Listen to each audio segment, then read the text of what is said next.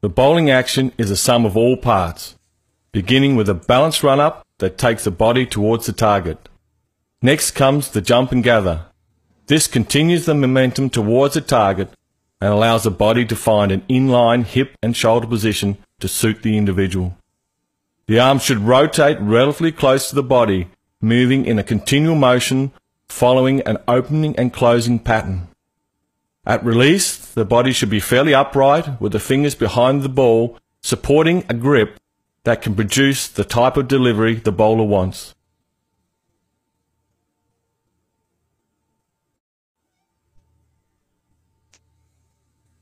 What we'll do to bowl the in-swinger is turn the ball over. So once again, the shiny side being the red side, right-handed batsman, slight angle of the seam this time towards fine leg, fingers down the seam, once again pretty much the same as what you bowl for the outswinger, some of course down the back, and you want to pull down as hard as you can, making the seam this time go towards fine leg, and hopefully the ball should swing in towards a right-handed batsman. Let's have a look.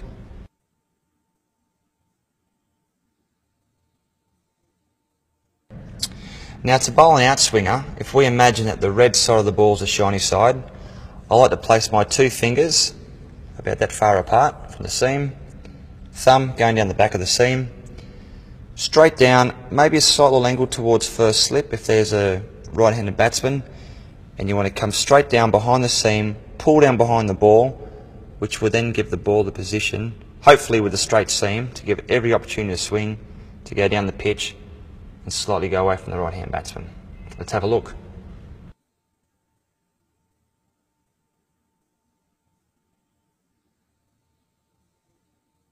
The leg cutter moves off the seam from leg to off stump. The fingers are placed down the seam with the middle finger on top or close to the top of the seam, with the first finger just off the seam. At release, the wrist and fingers are pulled down toward the offside, producing a delivery that leaves the pitch in the direction of the slips. The off cutter moves off the seam from the off stump to the leg stump. The fingers are placed down the seam with the first finger either on top of the seam or close to the top of the seam, with the middle finger just off the seam. At release, the wrists and fingers are pulled down toward the onside to produce a delivery that moves back into the batsman.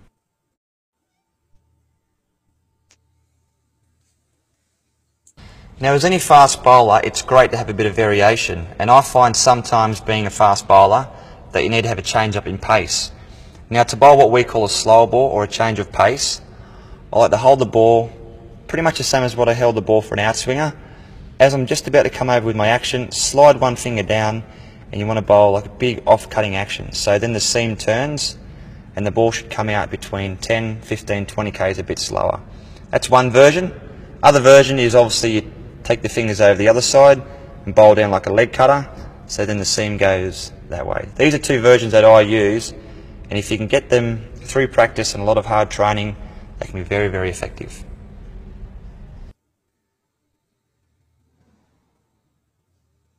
The bouncer is an effort ball that is used to force the batsman onto the back foot. The grip can be fingers down or across the seam.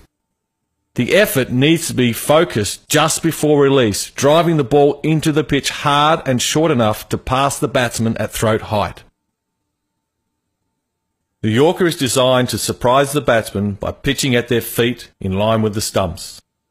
The focus for the bowler is on the spot where you want to pitch it, and then, depending on the variation you choose, the seam can be held to swing the ball or go straight to the stumps. The leg spinner is the core delivery of the leg spin bowler. It turns from leg to off for the right-hand batsman. We grip the ball firmly with our middle three fingers, with soft support from the thumb, and impart maximum spin with the third or ring finger. We aim to be moving towards the target with our body and spin up and over the top of the ball for maximum impact. The leg spinner relies heavily on his stock ball, the leg break. However, variation adds to the impact of the leg spin bowler, and the top spinner, wrongen, flipper and back spinner or zutta are examples they can use. The wrongen is a variation for the leg spinner, spinning in the opposite direction. The grip is the same, in the first, second and third fingers with light support from the thumb. The spin is achieved by releasing the ball with the back of the hand facing towards the batsman and spinning off the third or ring finger. The top spinner is another variation for the leg spin bowler.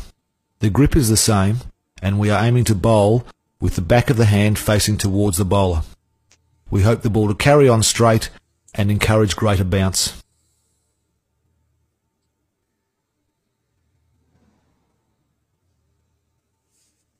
The flipper is another variation, and most difficult to master. The grip is similar to the leg spinner, with the ball being squeezed out between the thumb and forefinger. This results in backspin being imparted on the ball, skidding through quickly and deceiving the batsman. The biggest part about spin bowling is grip it and rip it. You must spin the ball to be an effective bowler. The grip I use to spin the ball is like so. Hold the ball in your fingers, depending on how big your fingers and your hand are, till the ball is comfortable. For me it's about like that, depending on how big your hand and fingers are. And I want the ball coming out of my index or pointer finger, the last point of contact, so the ball comes out like so. Okay. As Andrew has demonstrated, the off break is the off spinner's stock ball. However, variations add to the impact of the spinner, and the top spinner, doosra and arm ball are all examples of this.